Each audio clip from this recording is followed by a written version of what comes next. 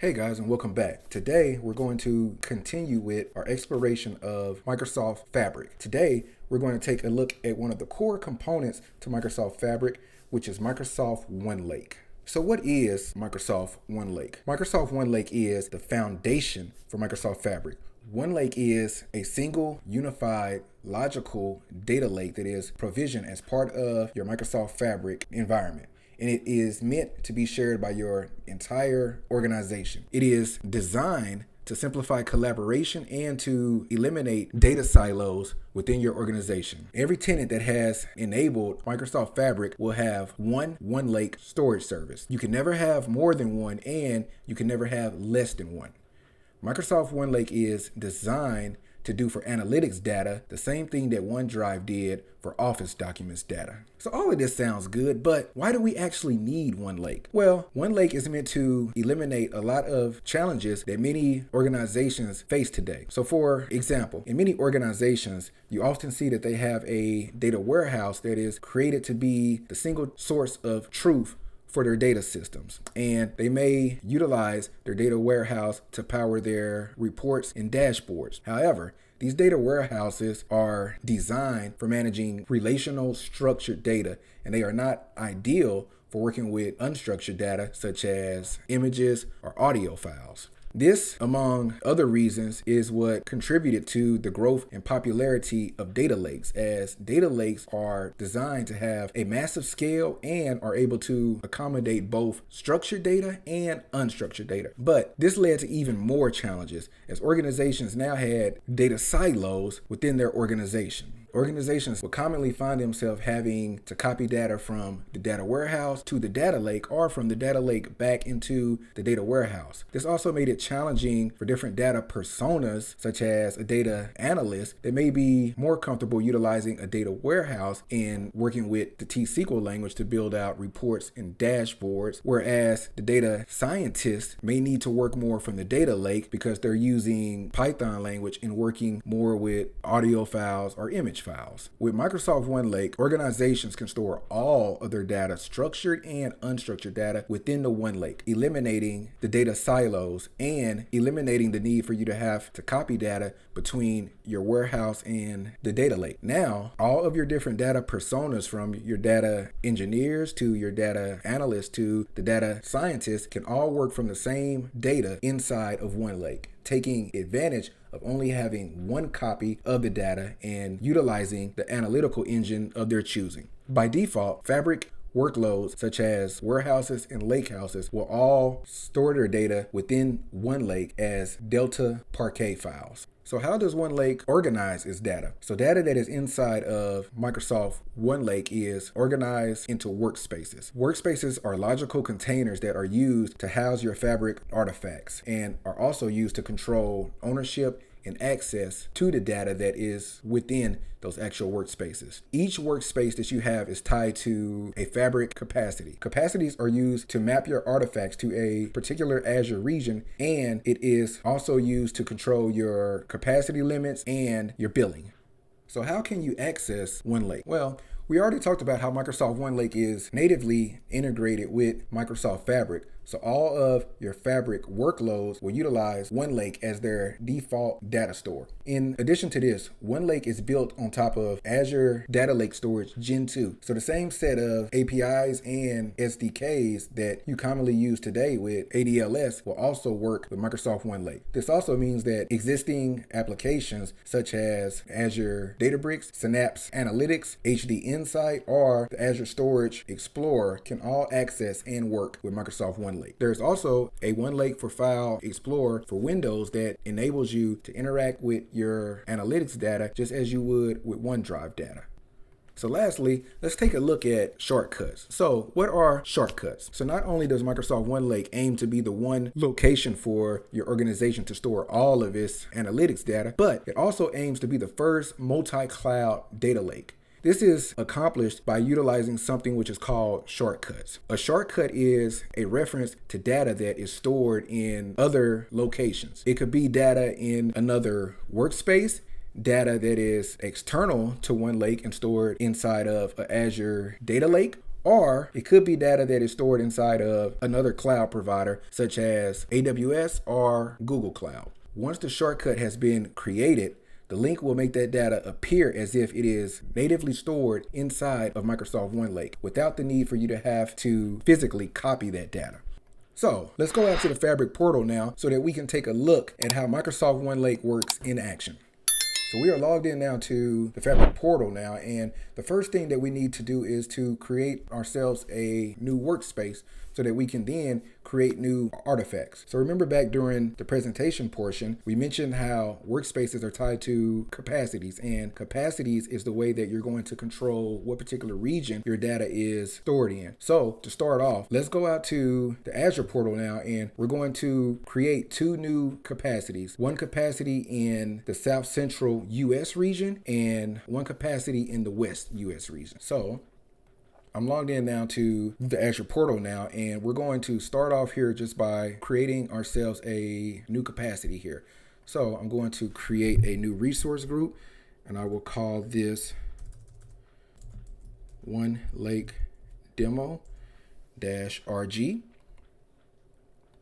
And my capacity name, I will call this SCUS for South Central US capacity. And we are going to place this in South Central US. And I'm just going to choose a F2 SKU for right now. And then I will review and create. And then we will wait on this to complete. And in the meanwhile, I'm going to repeat the same process, but this time create myself a workspace that is tied to the West US region. All right, so that is all done now. So as we can see now, we have two capacities now. We have one that is in the South Central US region and one that is in the West US region. So now I'm going to jump back over to the Fabric portal now, and I need to create myself two new workspaces, one that is each tied to the two capacities that we just built out. So to start this process off, I'm just going to pick any one of these really quick, and I'm going to come down to workspaces, and then I'm going to create a new workspace. So this first workspace here, let's just call this South Central US workspace, and then I'm going to click on the advanced tab here, and then this is where you are going to choose the capacity option right here. And then I can choose my actual capacity here. So since this one is for South Central US, we'll choose that one, and then we'll click apply. And now we have our new workspace here created.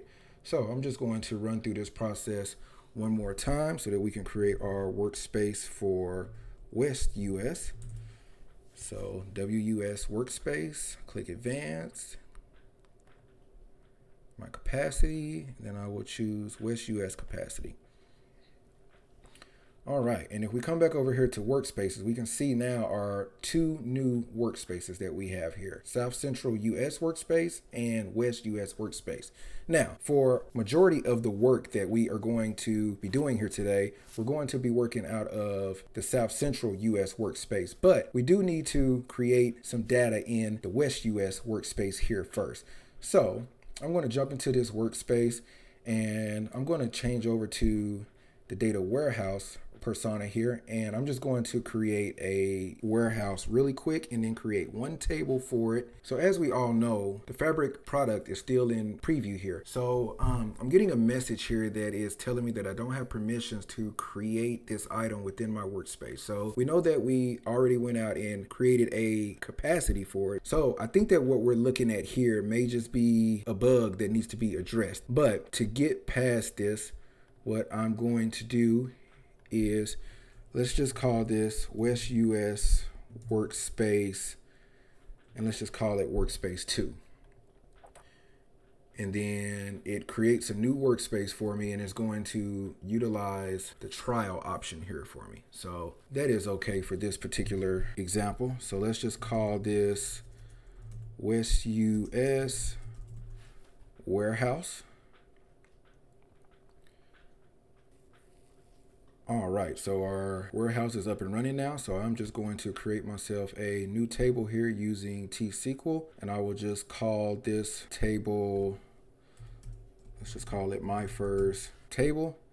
and I'm going to give it one column called name, and actually let's just call this number, and then we'll leave this as an int, not null.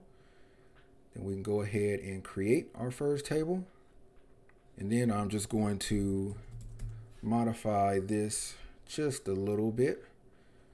So we're going to insert values 1, and that should be good. All right, so now in my West US workspace, we have one data warehouse with one table in one row. So what I'm going to do now is jump back over to our South Central US workspace, and we're going to create some objects here so that we can kind of see how OneLake stores that actual data and manages that actual data. So to start things off, let's just do new, and I'm going to create myself a new lake house. And once again, we're getting that same message here. So let me just do South US workspace 2, and then it's going to upgrade this to the trial capacity, which is fine. And then I'm going to name my lake house South Central US Lake House.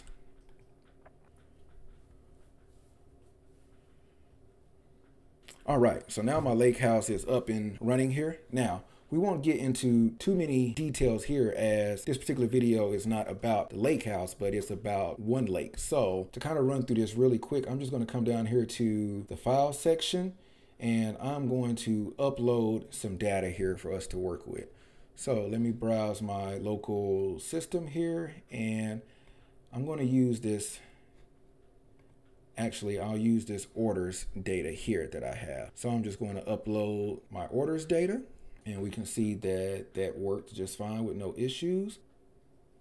I'm just going to refresh this really quick, and we can see my orders data right here. Then I'm just going to click on this little ellipsis right here, and then I'm going to load this data into a new table that is going to be stored within my lake house here, just so we have ourselves some lake house data that we can view later on inside of OneLake. All right, so as we see right here, now we have a new table here called orders, and we could actually create ourselves a new notebook so that we can view this data and see what it looks like. So let me just say we want to load this data to Spark. It's going to create a new data frame for us, and then I can run this data frame so that we can view the data that is stored within our orders table here using PySpark.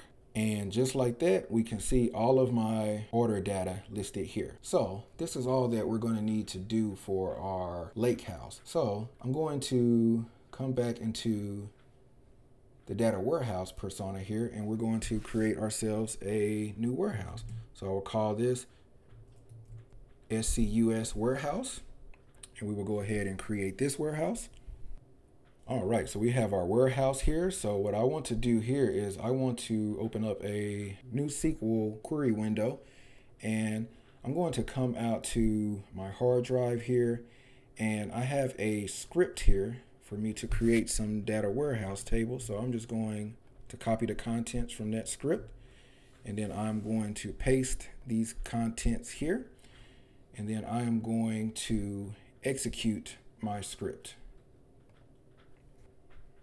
All right, so it looks like our script ran. So I'm going to come down to the schema section, the DBO, and then we should see our new tables listed right here. So if I wanted to look at my customer data, I can click right here, and as you can see, we have some sample customer data here. Also our date data, product data, and sales order data here. All right, so the next thing that I want to do is introduce you guys to the OneLake Data Hub. So if you look over here to the far left, you see this little icon right here for the OneLake Data Hub. So the Data Hub is going to give you the ability for you to kind of find and explore all of the different resources that you have inside of OneLake. Now, one thing to note here is that you're going to get the ability to see all of the data that you have access to for your entire organization. If you only want to see the data that you created, you can click on the My Data tab right here. So from this OneLake Data Hub view, we can see what particular workspace our data sets belongs to. We can see the last time that the data has been refreshed. We can see if a particular artifact here has a endorsement, which could be something like certified data, and we can see sensitivity labels for it here so that you can properly classify things such as PII data.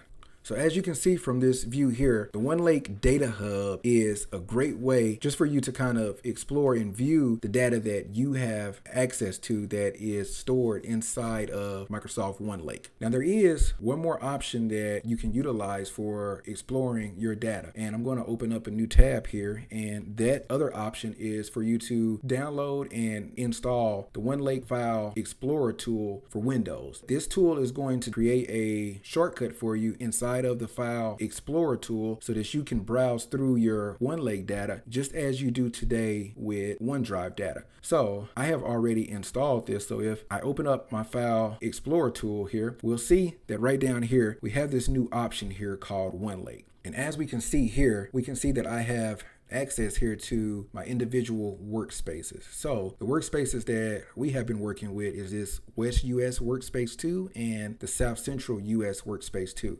So let's go into our West US workspace. And as we can see at the next layer here, everything is broken down based on the artifact type. So the only thing that we created inside of West US was a warehouse. So we can open up the folder here, and then we have options here for files, tables, and some system information here. So if we explore the tables section here, schema section comes first and then the table name. And now we can see my actual table data here. So remember back during the presentation session, we said that all of your data will be stored inside of OneLake as a Delta Parquet file. So this folder right here is going to contain our Parquet file here. And then if we go back up one layer, we can see that we have our Delta folder here, which has a set of JSON files, which is going to be our Delta log files here. So this is our data that we have here for our West US workspace. And if I come back and look at the South Central US workspace, then once again here, we can see that we have that warehouse folder here, and we also have our Lakehouse folder. So once again, we can just navigate down through our actual warehouse, and then you will see the tables here that we had created through our T-SQL script. So once again, you can look at these, you can view the actual Parquet files that are here and the actual Delta data here. Then if I come back, we can do this once again for our lake houses.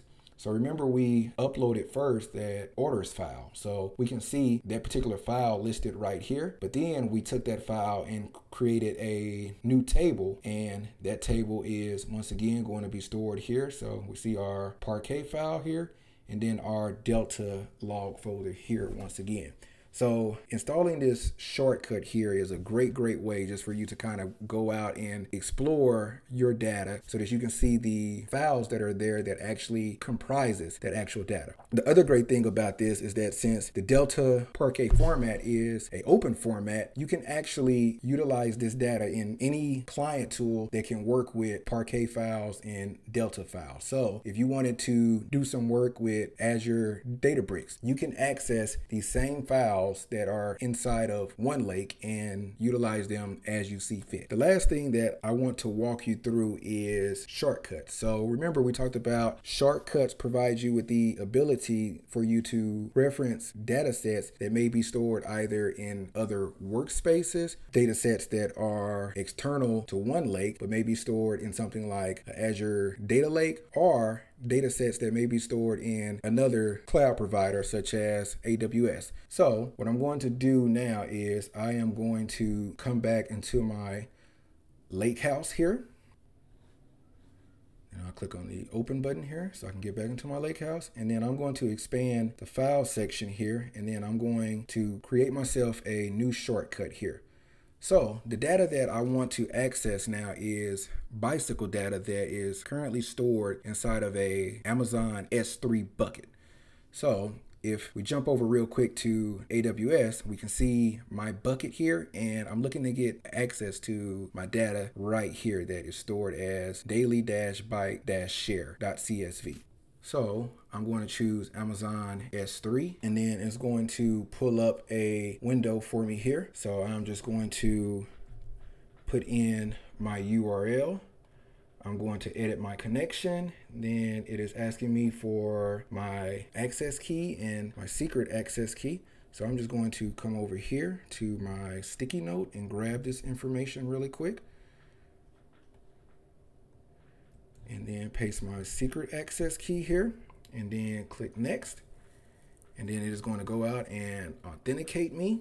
And then it should provide me with access to my well, first we need to give it a shortcut name here. So let me just call this AWS S3 bucket. That's good enough for now. And then I will create this shortcut here.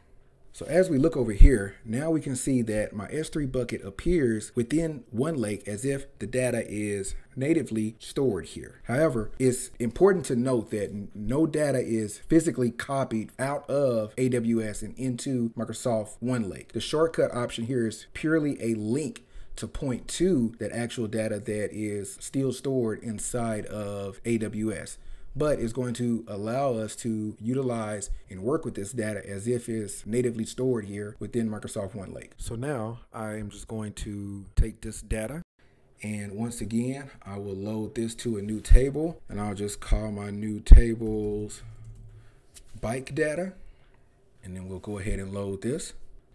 All right, and then once that is done, we can see my new table right here. I can click on my table here, and then we can view my bicycle data here. So we have some data here for the day, month, year, season, and so on. So this is how you can utilize shortcuts so that you can reference data sets that are in external locations or data that is stored inside of a different OneLake workspace. As of right now, while we are still in preview status, the only external sources that you can get to today is an ADLS Gen 2 account or an Amazon AWS S3 bucket. But over time, there will be more options that are added here. Well, guys, I hope that you now have a great understanding of what Microsoft OneLake is, how you can utilize it, and the problems that it is meant to solve for you. Before you leave, please remember to hit that like button and subscribe to my channel to help my small channel grow. Thank you, guys. Until next time, peace.